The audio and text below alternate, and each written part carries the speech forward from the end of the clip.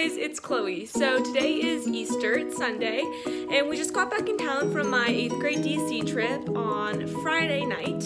So we haven't had a lot of time for Easter festivities, but I thought it'd be super fun if we tried this little thing I saw on Pinterest, which is a Cool Whip Easter egg DIY. Okay, so now we have our eggs. I have just boiled them. Next we're going to get some vinegar, and the DIY says to pour the vinegar over the top of the eggs so that it really absorbs the color in the long end.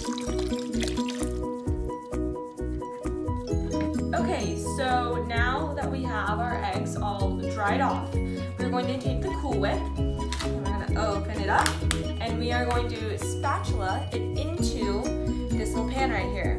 But you know, first things first, you always gotta taste test things and make sure they're right. So now that we have our whipped cream all laid out, we are going to, I chose these 3 colors for my food coloring, and what we're going to do is we're going to take the food color, and the directions say to drop the food color into the whipped cream about an inch apart, as many colors as you want, and then we're going to swirl it with, it says use a toothpick. I don't even really know what this is, but we're going to use it anyways. Okay, so now I'm going to take whatever the heck this is, and we're going to swirl. I'm really nervous for this part. We're going to swirl. Oh my god, anxiety kicking in. I don't want to mess this up.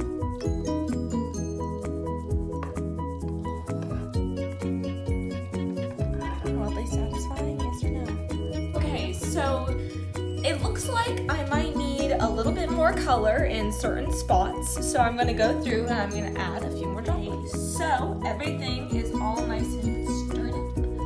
Next, we are going to take the egg and kind of roll it in. This part, extremely nervous for. So, oh god, such a pretty white egg. See how you see it?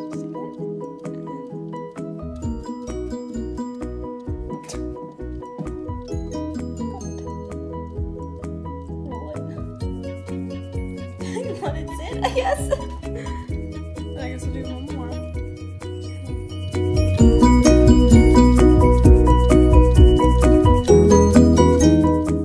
About getting your hands like dyed and you don't like that, use gloves. I don't really care too much, honestly.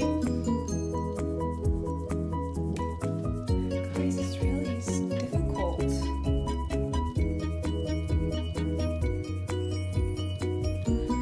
I'm just gonna do those 3. First, I'm gonna rinse off my hands. So basically, after, we're gonna just like let these sit in here and marinate for 10 minutes. So it said to let the eggs kind of set and simmer for 10 minutes. So it's been 10 minutes, and now we are going to, I kind of decided to put them over here, as you can see, make it a little bit, at least just a little bit cleaner. So now we are going to rinse off the eggs. All right, moment of truth.